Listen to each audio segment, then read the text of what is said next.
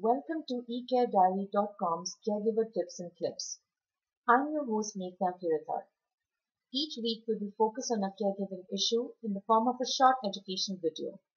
The subject of today's video is heart diseases in seniors. Heart disease is a major threat to senior health.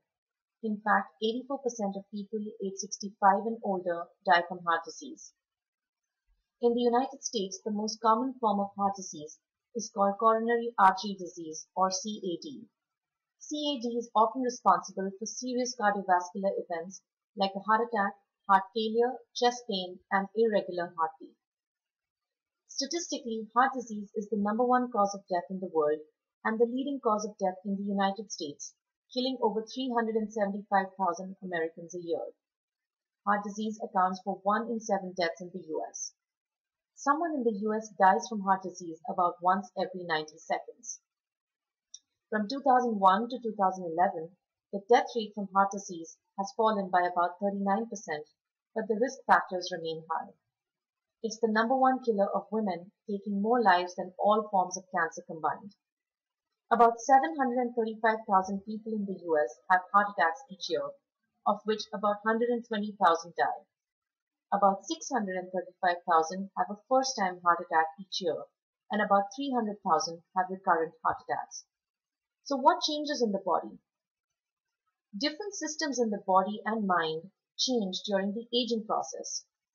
As we get older, the muscle relaxes less between beats and becomes stiffer. Blood is not pumped as efficiently as before. The blood vessel walls thicken, become less elastic and less responsive to stimulation by the nervous system. Calcium salts accumulate in the body tissue, making the heart vulnerable to many problems. Elderly patients, especially those over the age of 70, should not neglect symptoms. However, many warning signs don't appear until you're having a heart attack. Symptoms include shortness of breath, fatigue, pain in the left chest, dizziness, palpitations, nausea, and unusual pain in the neck, back, or shoulder area. Heart disease treatments vary by condition. If lifestyle changes alone aren't enough, your doctor may prescribe medications to control your heart disease.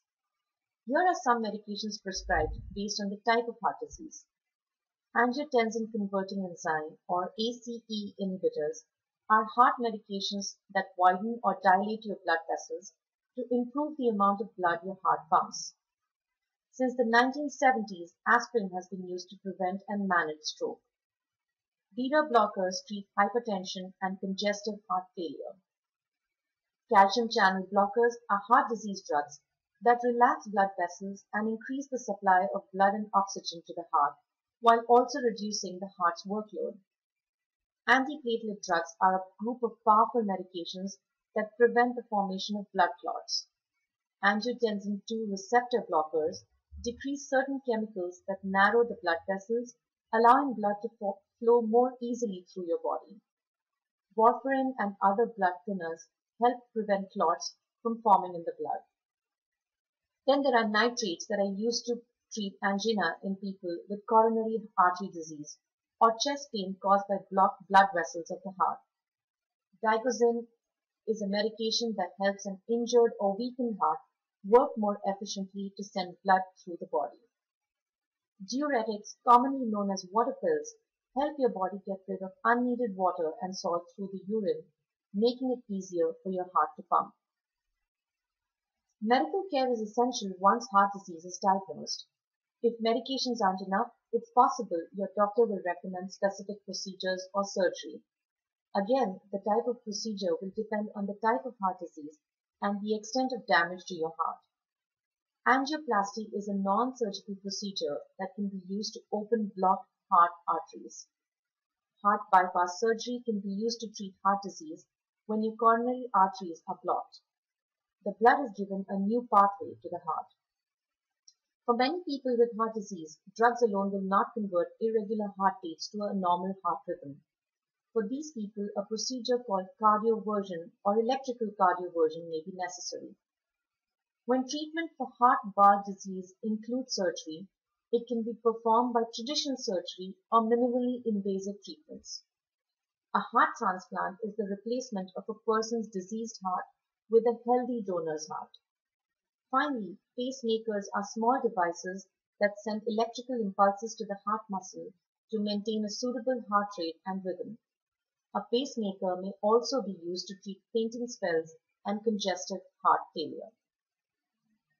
Though heart diseases and their risks increase with age, it can be contained with regular checkups. Make sure to always check with your doctor.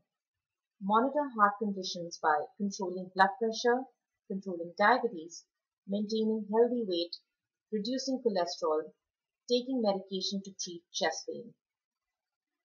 When it comes to lifestyle changes, it is crucial to get enough exercise, quit smoking and reduce alcohol intake, eat a heart-healthy diet, which includes lots of fresh fruits and vegetables, and minimize stress in your life.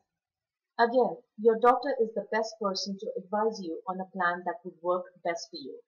So please do not take any steps without consulting with him or her first. Keeping your heart healthy takes effort. February is American Heart Month. It's never too late to start living a healthy lifestyle and getting your heart disease risk in check. Thank you for joining us today. To access more caregiver tips and clips, visit us at www.ecarediary.com. Until next time,